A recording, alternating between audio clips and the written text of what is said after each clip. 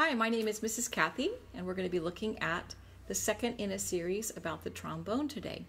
Now, we looked already at how to properly put the trombone together, how to hold it on your left shoulder, and also making sure that the slide mechanism is working properly. Today, we're going to be looking at our first note that's in the book that we use here at Covina Valley Unified Schools. And that book, you can find it at any music store. We have accent on achievement. You want to make sure that you get the trombone book. All of the instrument books look the same on the outside, so you want to make sure that it says trombone right here at the top. So once we see that, you'll be looking at the first note. Your teacher will instruct you about that, but we're going to be looking at our first note, which happens to be called D. Now, D is played by putting our slide in a very special position. I want to talk to you a little bit about positions. Remember, I told you that we don't have any place where we actually change our fingers like on a flute or a clarinet or a saxophone or even a trumpet. But instead, we have to move our arms closer to our body and further away from our body.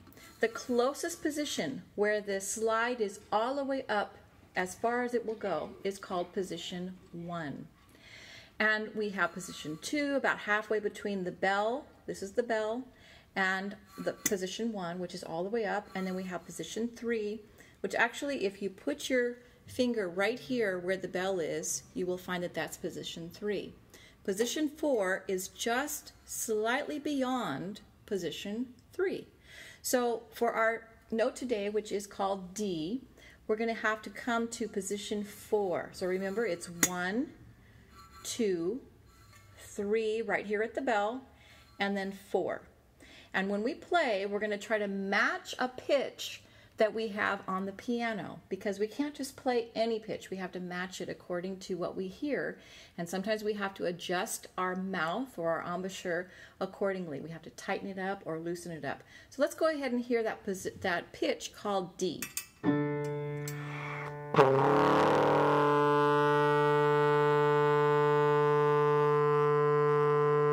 Now you notice at the beginning of it, I was too low, and so I had to adjust my mouth to come up to that pitch. So if I'm starting out by going like this, I have to adjust my buzz. So instead of adjust it like that. So let's do that pitch again.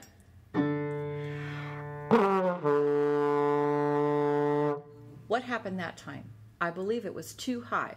Bum, bum, but I still had to come to that matching pitch. So we have our D, and we want to make sure that once we get it, that we hold it for 4 counts. We don't want to just puff it like this.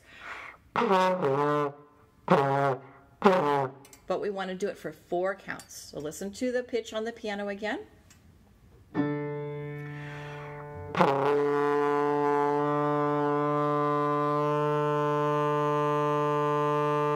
So hold it as long as you can.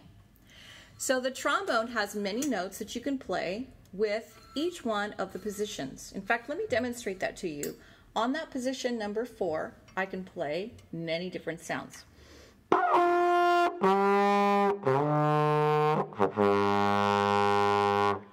All from just adjusting my mouth according to how tight it is or how loose it is. So it will be very, very important for you to listen carefully to the pitch that maybe your teacher is singing or maybe your teacher is playing for you on the keyboard.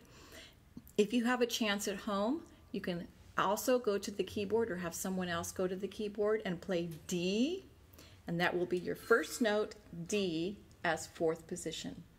Thanks, and we hope you practice a lot on the trombone. We'll see you next time.